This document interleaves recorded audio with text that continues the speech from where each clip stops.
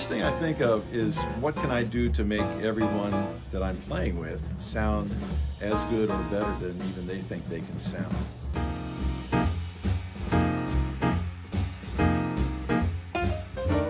That takes my mind off of me, and playing music with others, which is why I got into this in the first place.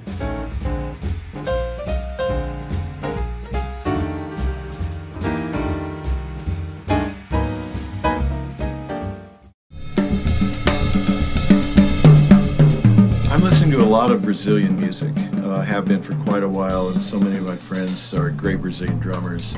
Paulo Braga, Celso de Almeida, Rafael Barata, Kiko. I mean, the list goes on, but I'm fortunate to be friends with them, so I follow all of their recordings, and Edu Ribeiro.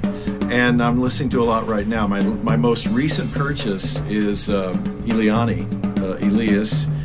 which Paulo Braga and Celso are on, and Samara Joy, the fantastic vocalist. So those are the two most recent things this week that I've listened to.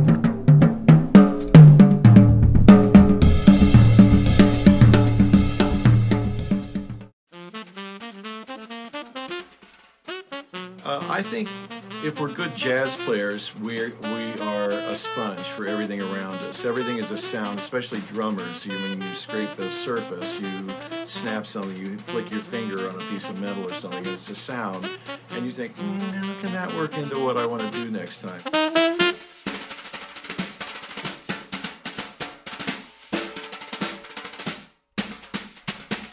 So I think our antenna are always out when we hear other musicians and great music, that we think, okay, I'm going to borrow that little second of whatever is done and see if that applies to what I do, and if I like it. And if not, then they get to keep it, and if I like it, I get to borrow it.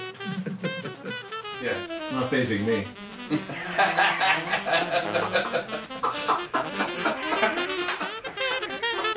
Nothing's phasing me.